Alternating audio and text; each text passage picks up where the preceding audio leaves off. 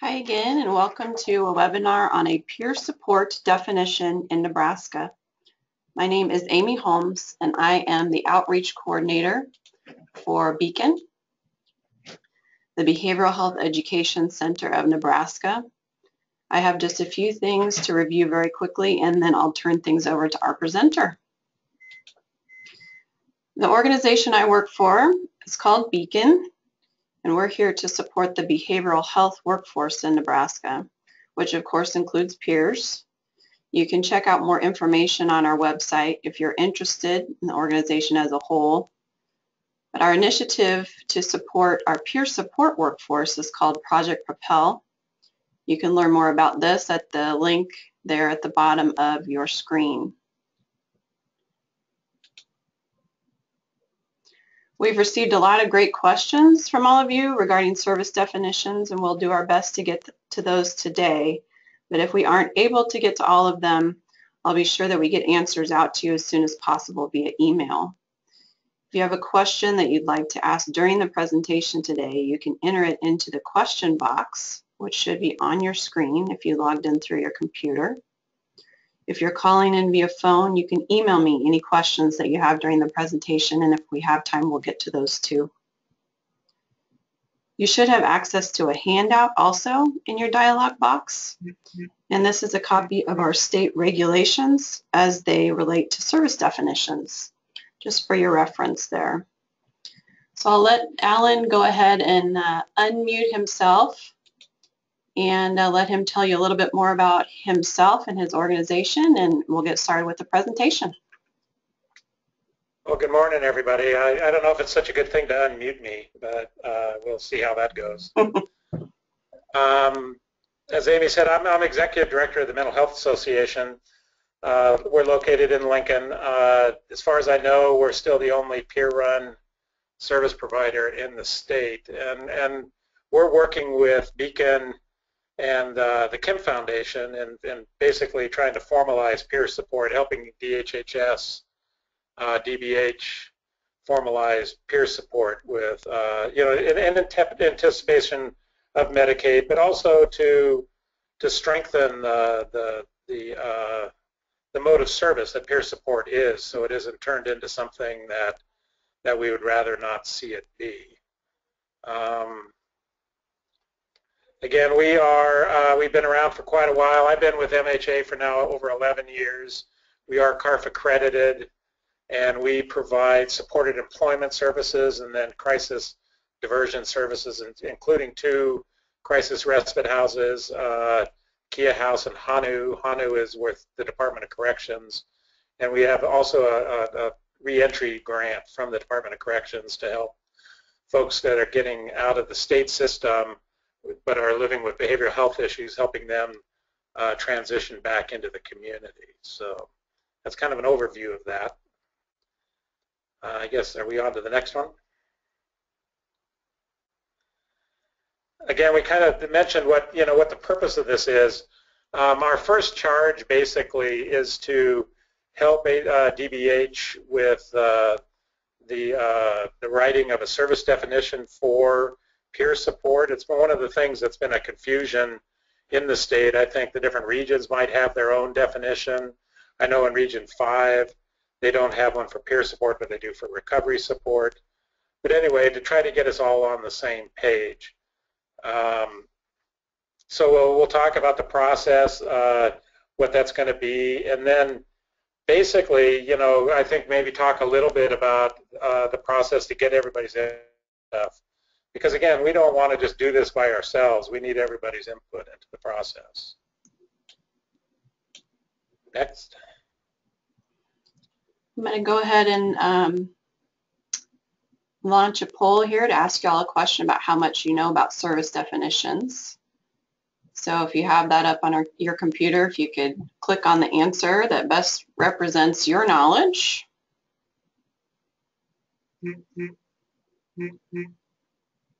I like the one that's, I know just enough to be dangerous. Give you about 20 more seconds here to answer.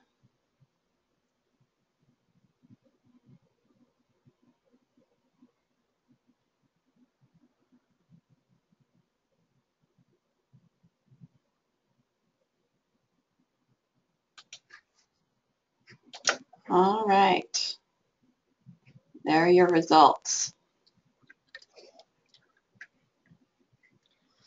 It's not too bad.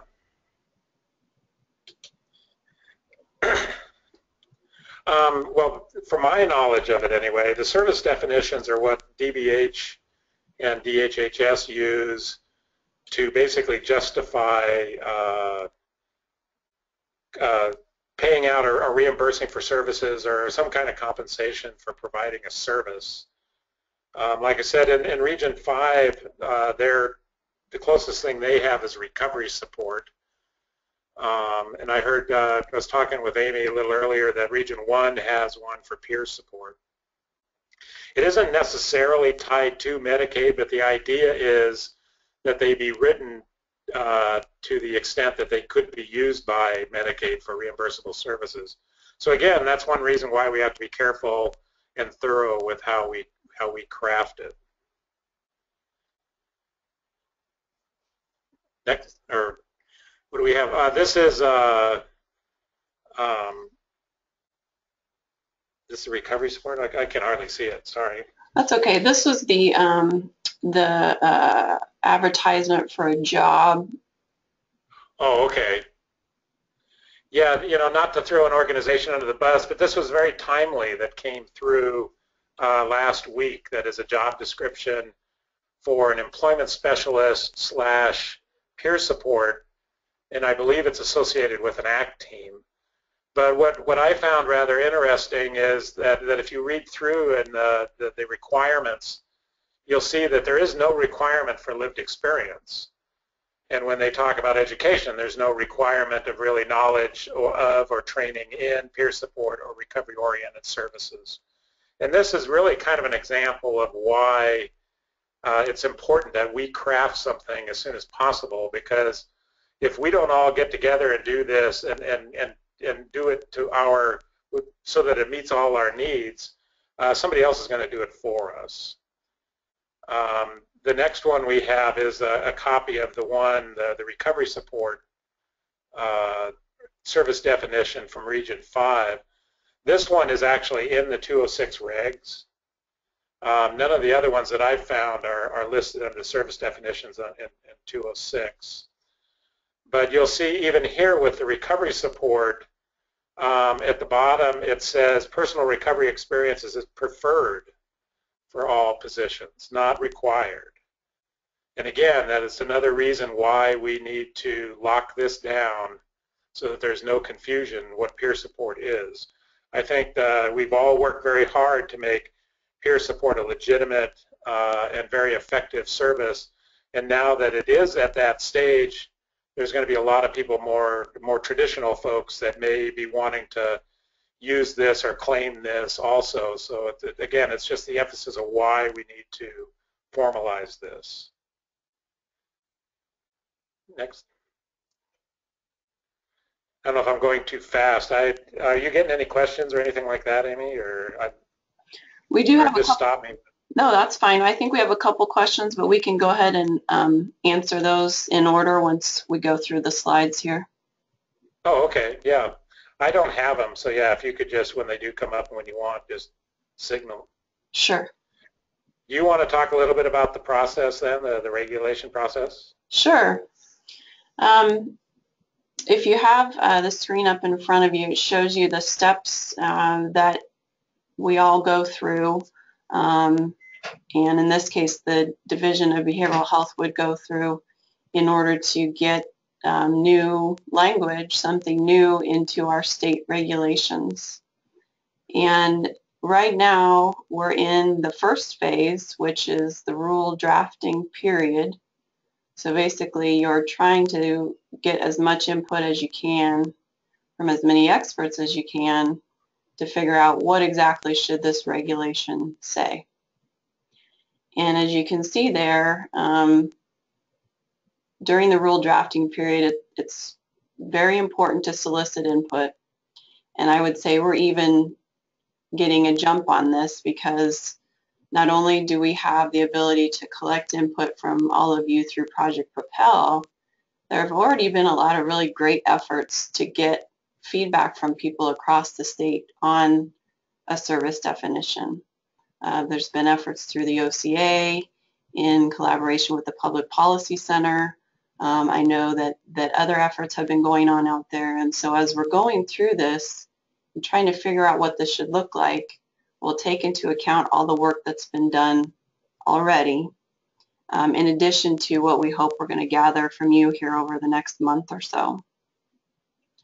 But after we get some ideas about what we want this to look like, we'll share those with the Division of Behavioral Health, and they will take those into account, like I said, in addition to all the work that's already been done, and write up what they think they want this service definition to say. There's a period where they have to make that available to the public, hold a hearing, which I'm sure a lot of you are familiar with the process, so that people in the public are allowed to come in and make comments. And then it goes through a process with the Attorney General, the Secretary of State. Sorry, Attorney General isn't involved in this. No, yes, he is. Secretary of State, the Governor, and then it will be a part of our permanent state regulations. So you can see here that because this is such an involved process, it's something we want to take very seriously, and we want to try to do as much right as we can as we're developing this, because it's hard to get it changed. It's not impossible, but it's a big process. So hopefully that helps you understand why we're taking it so seriously and want to get as much input as we can. And I'll just go ahead and move into the questions that we've received so far, Ellen, unless you have something else to say on that. No, that's fine. Thank you.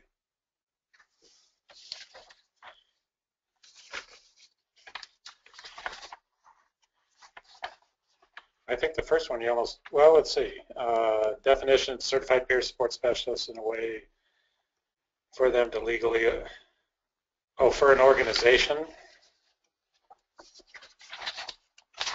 I'm sorry, I'm so prepared here.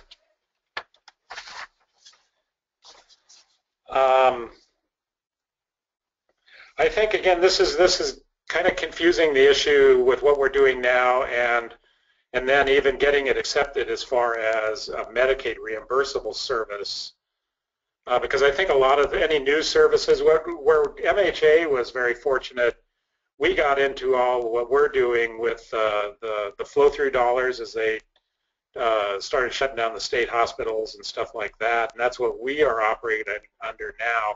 A lot of the new services are going to require something like Medicaid to go through.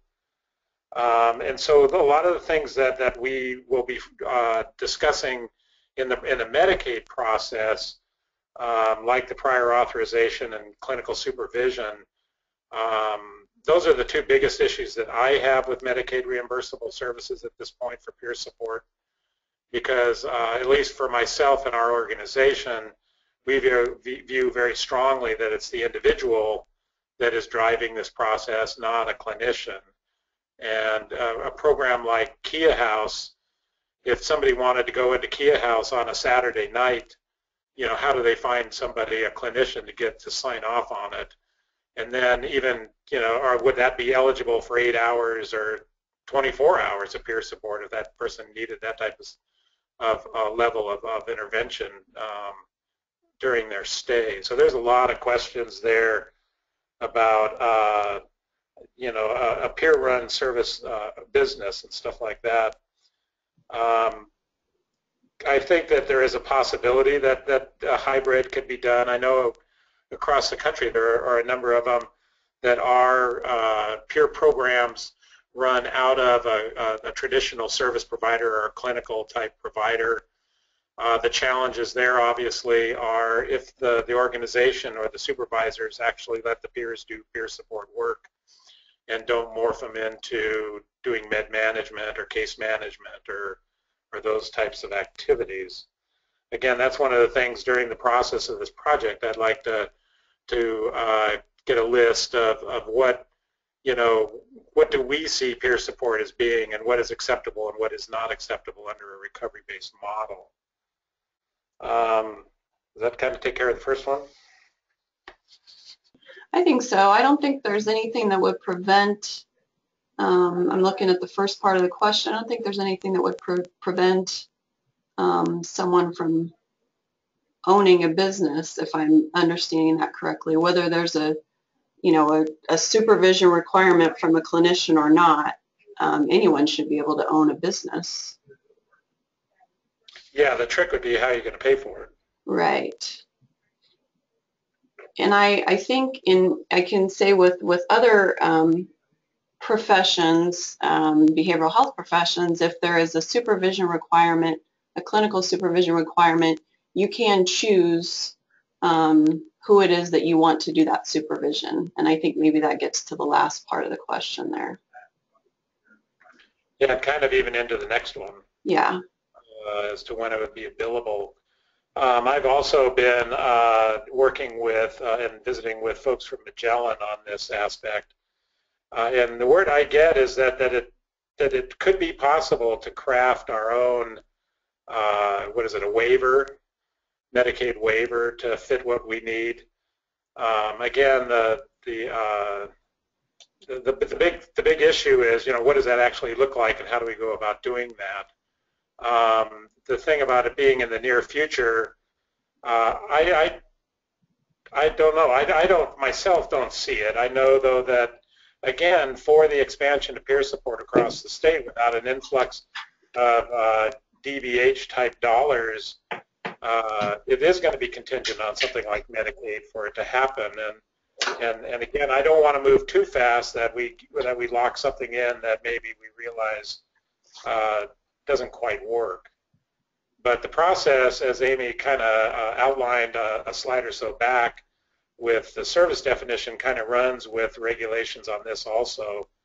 So it isn't anything that's going to happen overnight. I would imagine, this is a year, if not a, going on 2-year process to get it all done. And that's if we can all agree on stuff. And again, the third question is kind of, Amy kind of alluded to it, that DBH is in the OCA has already done a lot of work with this, the peer group. I don't quite remember what the panel was that Carol put together, but I know that you guys have done a lot of work in this area with the peer support conference and stuff like that. We don't want to, reinvent the wheel. I think part of this process is also going to see what's going on in other states and whether or not it'll work here. And again, it's to use as much information and get as much help as we can from as many people as we can to make sure that whatever is crafted and approved meets our needs.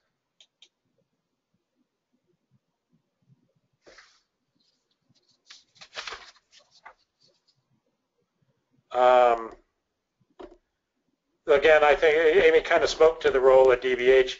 Everything that we do, has to go through DBH, and then they, change it, add to it, fix it, whatever, and then they approve it and then pass it on, and then they go through the review process.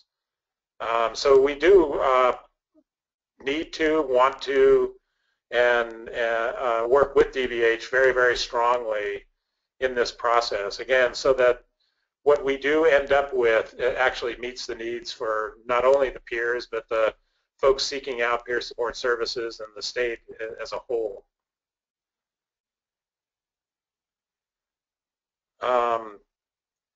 The training and facilitator training, I know that that's been one of our frustrations over the years.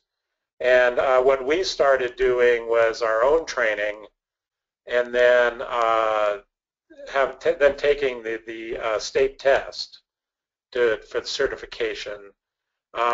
That's something else we could look at. I think that it is important that there's a fairly standardized training.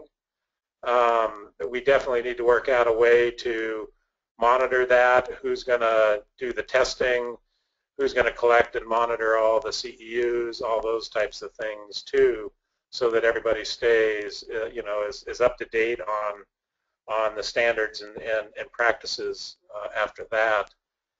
I think that kind of covers that one, unless somebody has some other questions there.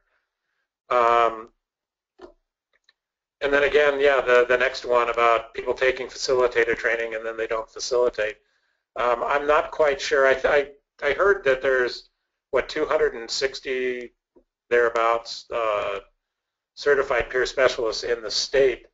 I haven't really seen a number as to how many of that, I mean, how many of those folks are actually working, because that's one of the other things that we have to work at. You know, I mean, people take the training but then can't get a job, and we want to see and make sure that that's being done.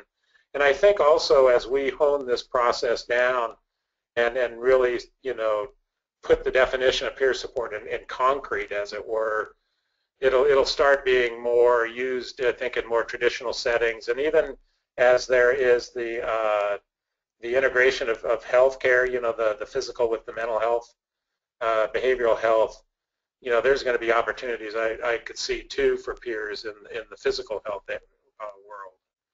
So hopefully once this all gets going, it will open up the job market, and then the more opportunities there are would then drive the process for the need for more training and more certified people. And we just kind of mentioned the different levels depending on the types of training. I could see that could occur too, again, because I think that all peers would operate under the same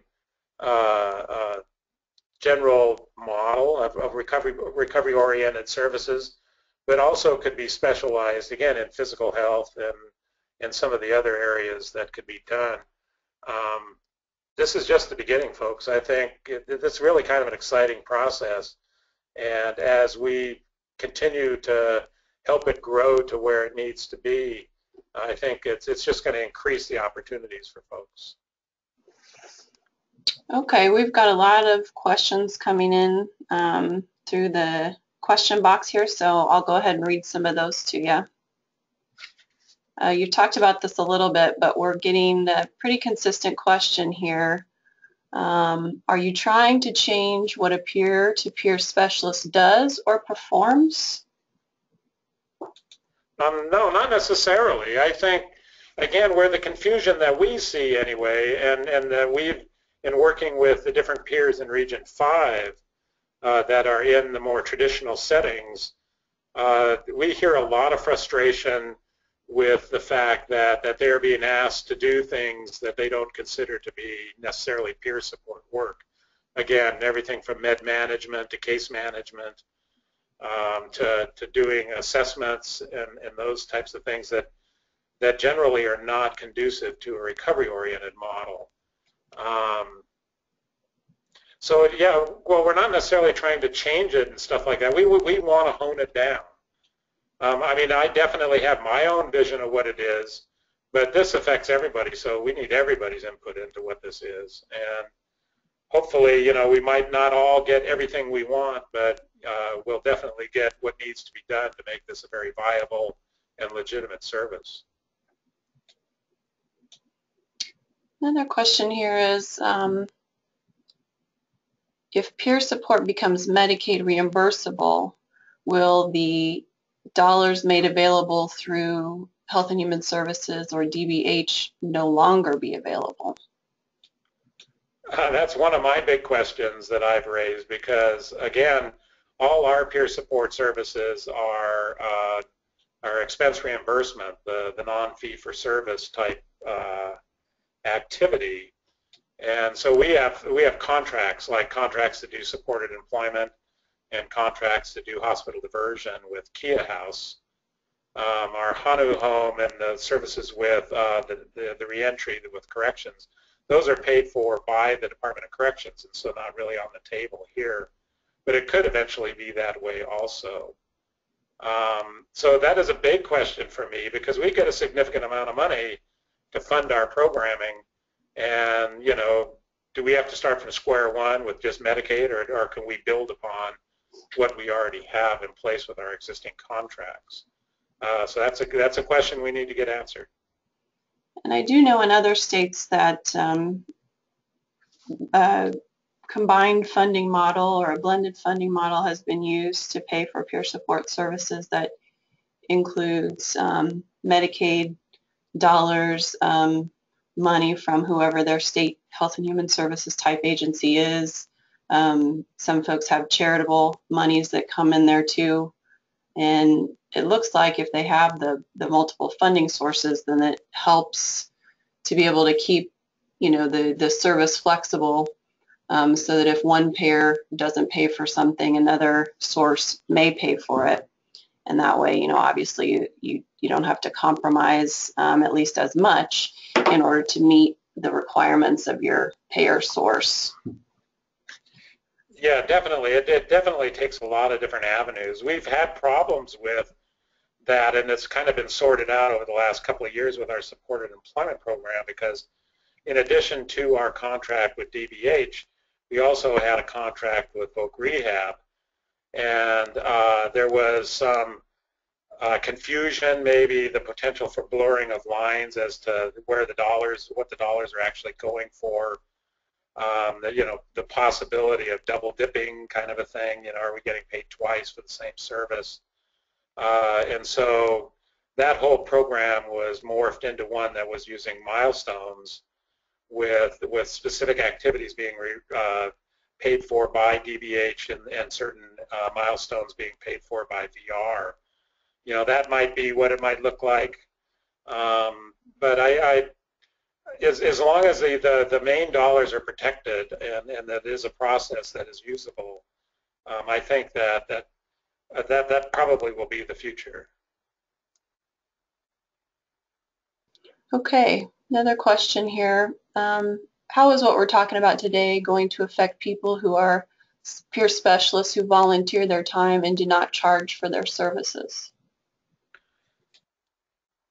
Honestly, I think that if it's, what these are really tied to is the compensation from the state. I think, though, I know that we have about 34 paid staff now here at MHA, but we have a cadre of probably, it fluctuates between a dozen and 18 volunteers that work alongside the paid peer support workers, and actually we hire out of our volunteer pool. So I don't know. I would like everybody to be working under the, I think in a perfect world, everybody is working under the same standards, and I think that it's very important for a program and a service to be consistent, that everybody is doing pretty much the same thing. So I don't think it's anything to make a barrier for a volunteer. But I think actually that level of structure, I think, could actually help the volunteer process. I would definitely like to see the expansion of the volunteer, but I also want to get away from this notion that is held by a lot of the traditionals out there that peer support should be voluntary, kind of like AA, that the peers in AA aren't compensated, so why should the peers with mental health be compensated? And my argument is that this is not only a very effective, it's an evidence-based practice. Everybody's highly trained, and if peers shouldn't get paid, maybe clinicians shouldn't get paid either. So it's all part of the process. But hopefully this will all just strengthen us all together over the big course of the whole project. Another question here, should Nebraska's service definition mimic other states in order to have continuity and to have a reciprocal agreement established? I think that could be advantageous, but again, it needs to meet the needs. It needs to meet the needs of our people that are living here. Folks that are living in a very big urban area, New York City, LA, something like that. What they need might be a little different than what is needed out in Scotts Bluff. So again, I think there needs to be a sufficient gray area around it. But I think that advantageous. I think that it would be like any of the others, like social work or the licensed mental health practitioner type models. There is a standardization that does allow that reciprocity and that moving back and forth. One of the other things that's kind of tied to this too is, what about the folks that have been practicing and providing peer support as we push the new certification and everything else? Is there going to be the opportunity to grandfather in? or does everybody start from ground one? I think so not only the reciprocity, but also the grandfathering of folks that have already been in need to be part of this discussion also. Sure. I have a question here about liability insurance for someone in a peer position. That I would have to say you better talk to a lawyer, and since the other person on this call is a lawyer, it would probably be better than But I know for our organization, we carry a lot of insurance. Again, we treat it just as any other type of service, and so we have it. And again, I don't know, I'm not a lawyer, but I would think that as long as we are not counseling, as long as we are not directing a certain course of action, that we aren't monitoring medications when we aren't qualified or licensed to do so, as long as we stick within the realm of the services that we provide, I think we should be fairly safe. But you never know, and liability insurance could also be, if you have any kind of an office and somebody comes in and they trip over the carpet, you're going to want something there too. So it's not only, the outcomes of what is said or what isn't said, but liability can come in a lot of different areas. And that's something too, I could take a look at what other states are doing and get that information out. I think a big part of this too is again monitoring what's going on in the other states, so that I kind of half joked when I talked to folks across the country that I finally found an advantage of being 20 years behind the curve. That we in Nebraska we do have the benefit of looking we'll see what other people are doing, so that maybe we can avoid some of the mistakes that they did. I know that that's what we did when we brought Kia and crisis diversion to Nebraska. We used an existing model and then morphed it to fit what we needed. We didn't start from scratch. So, I think it's just that would just be expedient, to try to build upon what everybody else has already accomplished. I have one question here. How will we move forward to develop these definitions and gain input from peer supporters statewide? Well, again, that's what we're talking with Beacon and the Kim Foundation on. They're willing to provide us with some resources so that we can maybe hire somebody to facilitate this statewide discussion. And that's kind of what we're looking at, and that process. We've done it before with the white paper that Melissa Leamer put together about 5 years ago. So we'll either do it this way with conference calls and webinars, or it could even be town hall meetings across the state. We're looking at all different possibilities and what's feasible with the resources that we have. But it is going to require everybody's input. I mean, none of us are as smart as all of us, and we're all involved in this, and we all have a stake in this, and so I think that's our strength is working together.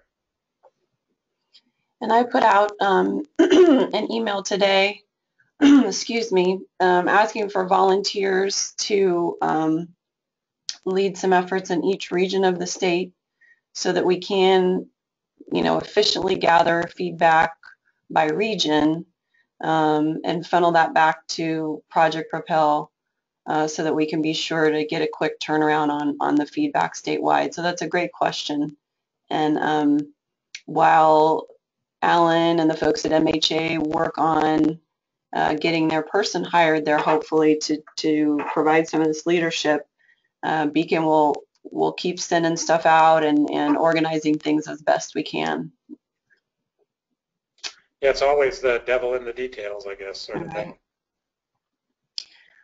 Another question here, and then I've got a couple more up on the slide for you.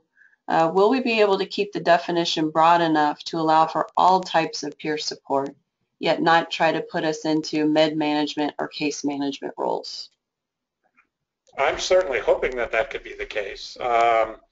Again, peer support can take a lot of different faces, and we use it. I mean, with our houses, and especially with our reentry program for corrections, we're working with a lot of people that have substance use backgrounds and stuff like that. And we're finding that our work has been very, very successful with helping people get off the substances and stuff like that they are on by just using peer support. It isn't the classic substance abuse treatment type thing that requires all those hours of clinical, working under people and stuff like that. Really, the models that we use are very similar. There isn't a whole lot of difference, but there could be some little nuances, especially with language and requirements as far as wherever you're working, that would have to be taken into consideration also. For us anyway, the core fundamental aspect that we have to be careful of is who actually is running the process, and that we do not take control away from the individual to be able to make decisions for themselves. Is it possible for us to define different peer support services with different service definitions? Possibly, or we could craft peer support with enough gray area to be able to morph into what comes out. A lot of what we've been doing here at MHA, if we go back a couple years, it wouldn't have even been on our radar. So who knows what folks are going to think of next week or next year or in 5 years. So we definitely want this. Well, the whole regulation and the whole service definition process is, it may seem like it's all embedded in concrete, but it is a living document and can be changed and put into a position, evolve into something that meets the needs of the day and not stuck in what we were doing yesterday. So again, I know I'm talking kind of vague about it, but I would like to see it either open enough with our center, with our main service definition, and then tweak that, or at least have the ability to change it. I really don't see, though, a whole lot of difference between, like I said, the way we do peer support for mental health versus peer support for substance use. Peer support is pretty much peer support. Maybe take a look at the questions up on the screen there, and those are the last two we have. Well, that's kind of what we're saying about the how do we make sure that peer support adheres to the model that we come up with, that we all agree on, and not be morphed into something that isn't what it's for.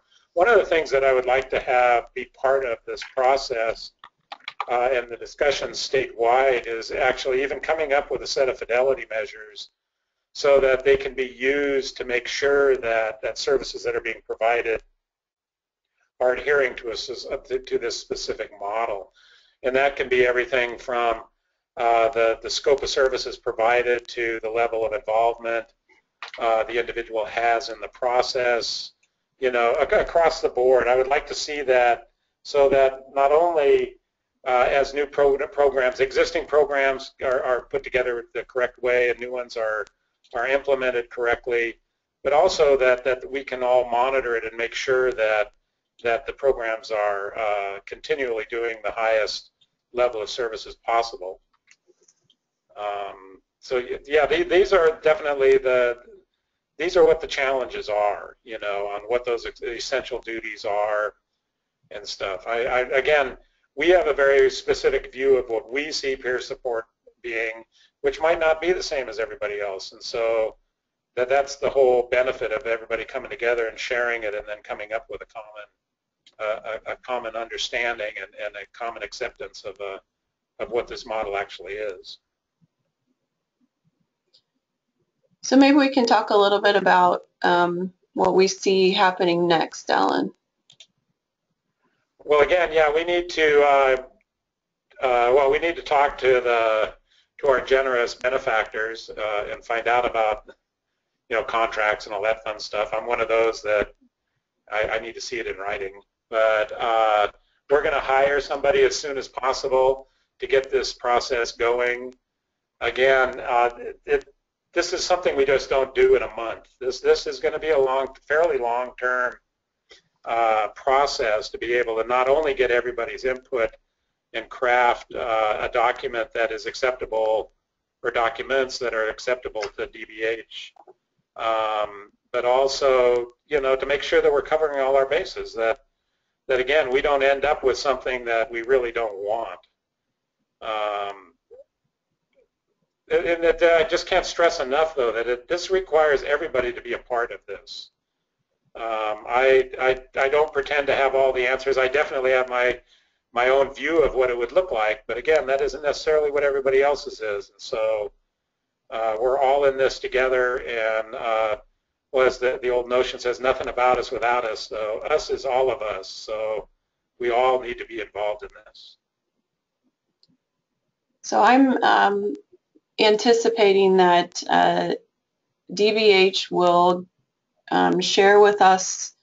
I think right now they're consolidating kind of all the work that they've done via the OCA and the Public Policy Center, like we talked about before, and they'll get that to us. I think we talked about the 1st of November.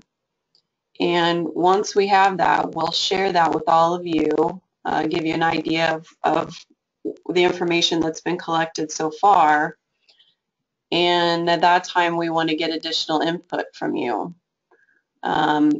I sent out a request today, like I said, for Project Propel leaders in each region of the state. So I would ask those leaders then to help us collect that feedback specifically related to the service definition so that we can get that back to DBH. And that needs to be a pretty quick turnaround time. Ellen, I can't remember exactly when we said we'd have that back to them, but I would think less than a month. We need to have all of our feedback consolidated and back to DBH, but I'll double check on that. So yeah, and were you able to get in touch with Cynthia on the? I couldn't get in touch with her. I'm not sure if she's on here or not. It's my understanding that she will be the go-to person at the OCA and the DBH during this process. Yes. Yeah, so I don't see her here. Cynthia Harris is the interim director of the Office of Consumer Affairs, and she's been who we've been working with on this so far. And Marlene says Cynthia's on vacation. That's why she's not on here. Well, good for her. Yeah, but we'll keep working with her. So in the meantime, if y'all could review the materials that we've included in the webinar today, and when I send out some follow-up information, I'll have copies of the service definition that we shared for recovery specialists. And I'm getting good feedback from a lot of the different regions on the service definitions that they have in place, which may be different from region to region. But I think that's good information for us to review too.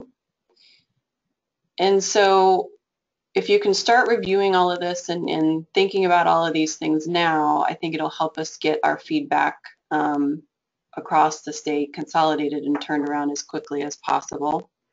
So I put some questions up there on the screen, things for you to think about while we're waiting to get more information from DBH. And then please just keep an eye out for more information via email on the feedback that's needed. I have a couple things here too.